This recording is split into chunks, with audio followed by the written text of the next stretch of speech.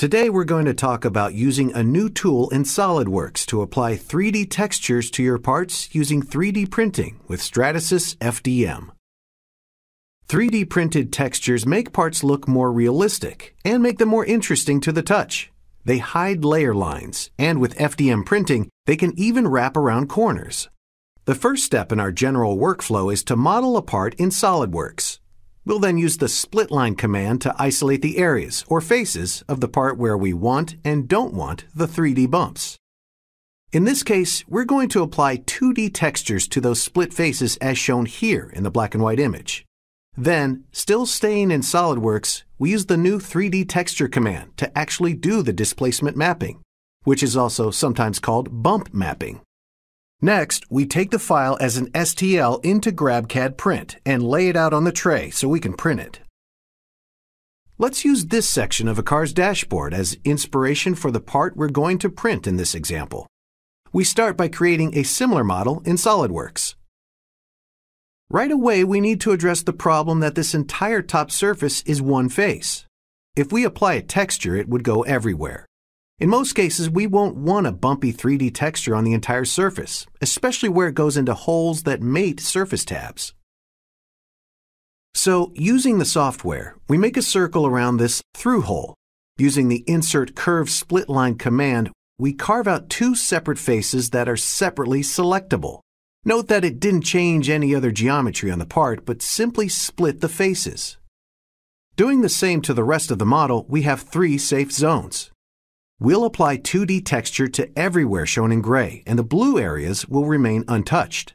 The command for that is Edit Appearance.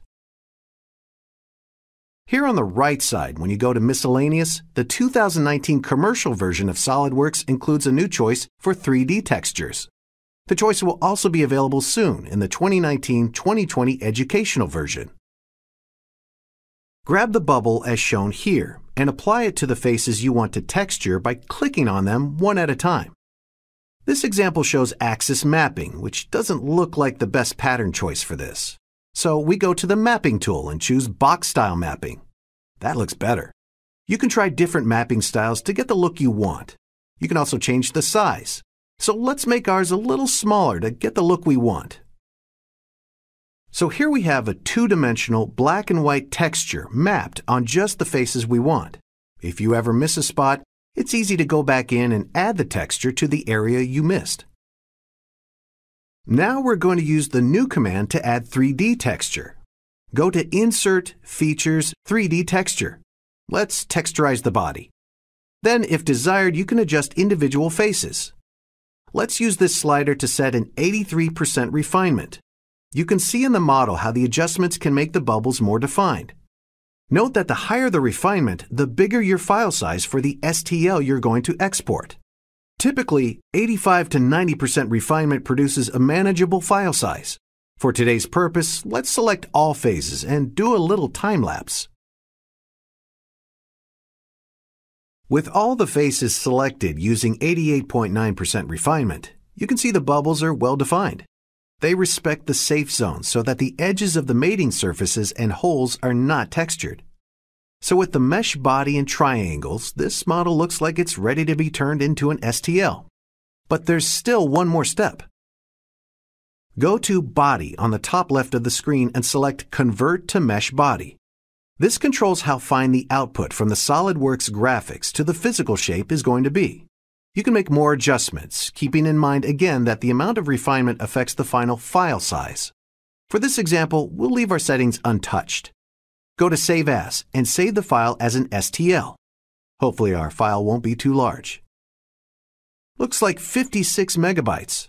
The thousands of triangles that define all those bubbles ensured it would be a big file even though it's a tiny part. Files can easily top 100 megabytes. A tip from Stratasys engineers is that bubbles on vertical faces print better. Let's arrange the parts on a tray in GrabCAD Print in different orientations to take a look.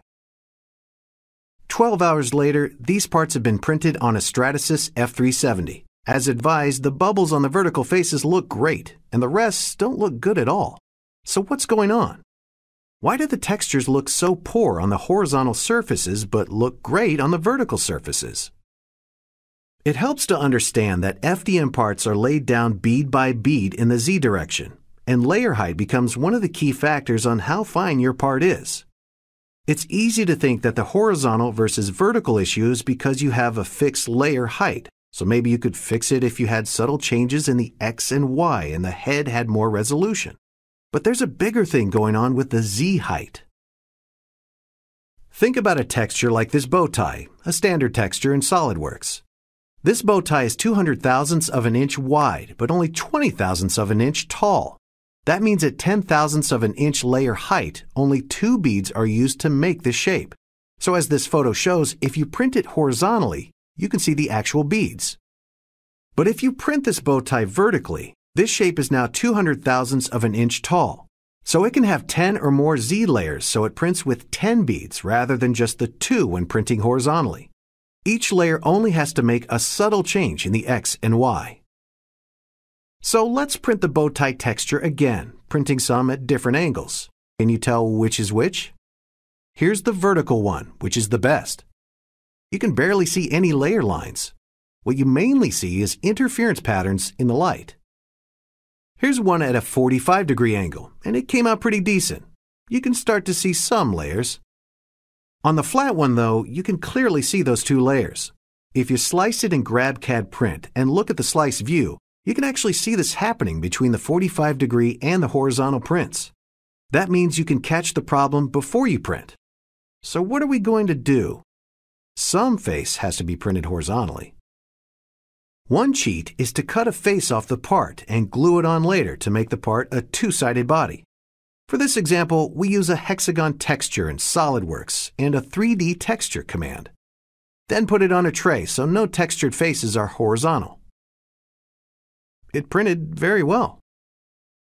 Here, we're printing the car part with another curvy part.